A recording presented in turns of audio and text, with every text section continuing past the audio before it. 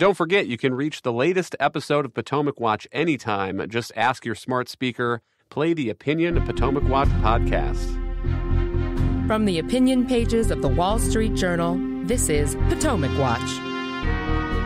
Welcome back. I'm Kim Strassel here with Monet Ukwe-Burua and Bill McGurn. Mike Pence came in and sat down with us in a wide-ranging meeting on Tuesday. We covered a lot of topics, and our editorial pages will have a much longer piece on that Q&A in the coming days. But we did break out in the editorial page today his comments on the Trump indictment. And he had a version of that in a podcast he also did yesterday in New York with our esteemed colleague, Jerry Baker. This is Pence talking on that podcast, Free Expression. I can't defend what's alleged. These are serious allegations.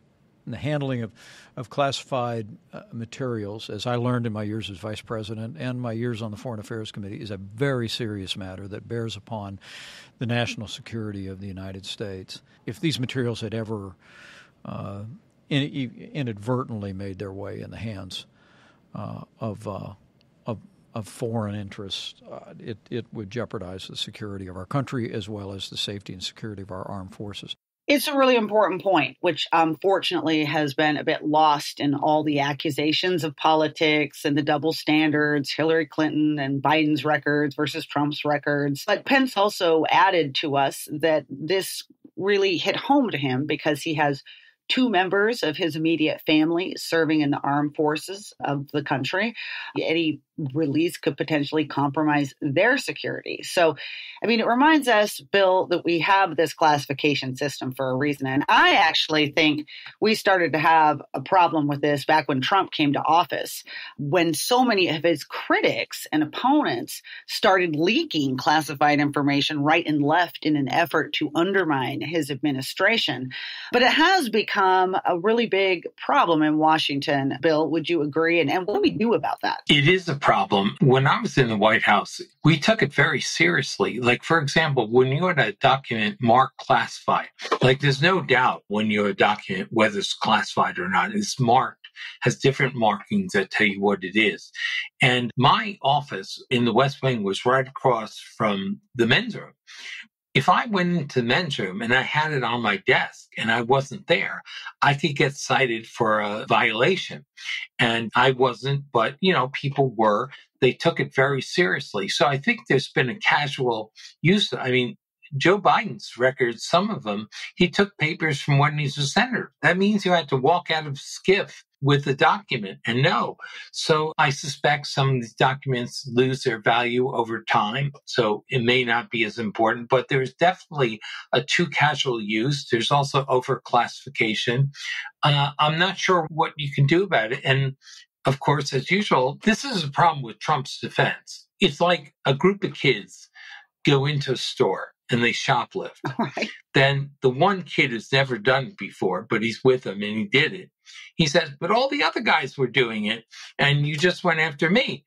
And he's right, but that's not a defense, really. You're still guilty as charged. So I think Trump has a case that plenty of people abused this before, notably Hillary Clinton, who moved all her communications, and I think they were hacked, right, into her private residence, and nothing happens. And he's the one that gets in trouble for it. But, it's hard to say my defense is everyone does it. Legally, it's not a good argument. Right. It strikes me that it's completely possible to hold two ideas in your head at the same time, that Donald Trump's cavalier handling of these documents is something that is a bit indefensible, as Pence was saying, and that, people should be critical of him. And you might even, therefore, question his judgment and the wisdom of having him in a position of importance, given the handling of those records.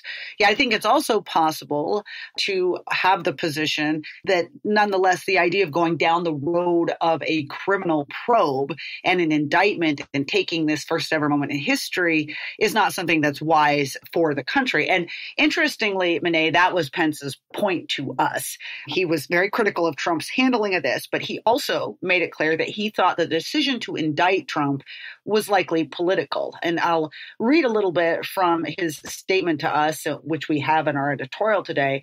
He put the whole Justice Department in light of 2.5 years of a Russia hoax. He said that was the context for it. And then, quote, after years of politicization, it's hard for me to believe that politics didn't play some role in this decision. He said that he believes Attorney General Merrick Garland owes it to the public to explain, quote, what if any role he played or his judgment played in the decision to move forward with an unprecedented indictment. He also added, I think millions of Americans are deeply troubled by this indictment, particularly given the fact that Hillary Clinton engaged in very similar behavior in the 2016 campaign and did not face an indictment. And we've got to have equal treatment under the law in this country. So, Monet, Pence seems to be going down the road of trying to kind of put this both ways, having both of those thoughts out there. And I'm seeing some other candidates do it. The argument that you can be critical of the president's conduct, but you can also defend him against what some view as a politicized DOJ indictment. How do you think that plays for him on the campaign trail? Does it work? Yeah, it is a stance on this issue, which is likely to animate and please very few people because, as you said, he is essentially taking both sides. But I think that there are a lot of people who are paying close attention to the charges being brought against Donald Trump who are coming to the exact same conclusion that Mike Pence seems to have, which is that on the pure legal merits of the case, it does not look very good for Donald Trump. There seems to be very clear evidence that he violated his responsibility to take proper care of these classified documents and not to reveal them, that they were severely mishandled, that quite a lot of people theoretically would have had access to them at Mar-a-Lago, and that he was conscious of all this because, again, the indictment alleges that he spoke about how certain documents he was showing to visitors at Mar-a-Lago were classified and even admitted that he wasn't supposed to have them. And so it will be very difficult for Donald Trump to defend himself on the legal merits of the case. And yet, as Mike Pence points out, that still does not necessarily mean it was a wise thing for Merrick Garland and Jack Smith to bring these charges against him because of the political impact that it will have.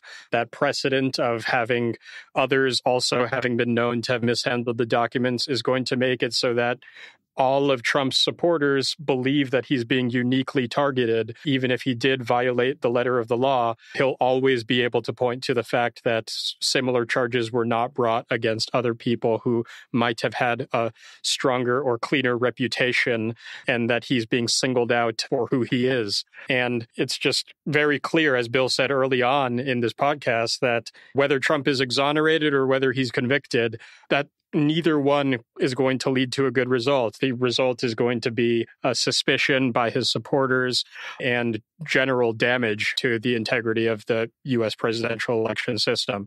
And so I think Mike Pence, like all the other candidates, are going to have a very hard time continuing to talk about the charges being brought against Trump on the campaign trail. But I think that he has done the right thing by pointing out the strong evidence against Donald Trump and the role that he's played in bringing this all upon himself, but also still continuing to say that it wasn't a wise decision by the Biden administration to bring these charges. And that message will resonate with voters. Your point about loss of faith in institutions, that gets to one last thing that Pence said to us during that meeting, which was, he said that if he's elected in 2024, he promised a clean house. Quote, we're going to give the Department of Justice a fresh start with men and women who are respected on both sides of the aisle for their commitment to the law.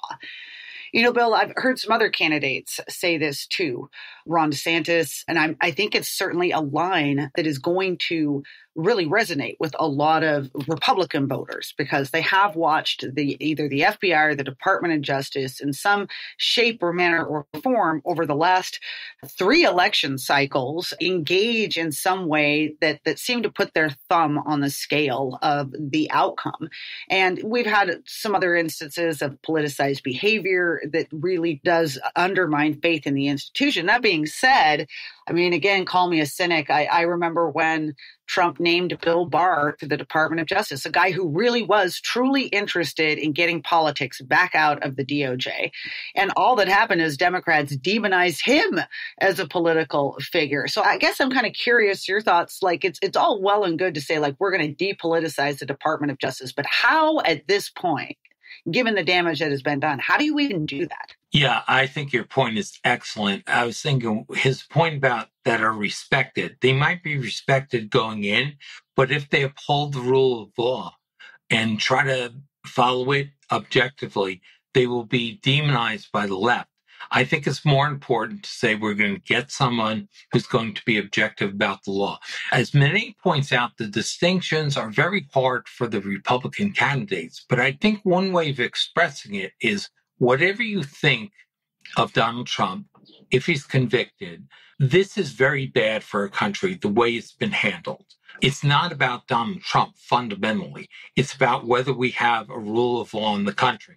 And one of the things I found particularly appalling, and one reason I don't like special counsels, is that there's all this pretense the Justice Department is independent.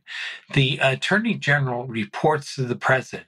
The idea that the Justice Department is empowered to make decisions with no accountability to a boss is very anti-democratic and anti-constitutional. Merrick Garland should know and should approve or disprove what his special counsel says. And frankly, he owes it to the President to tell him.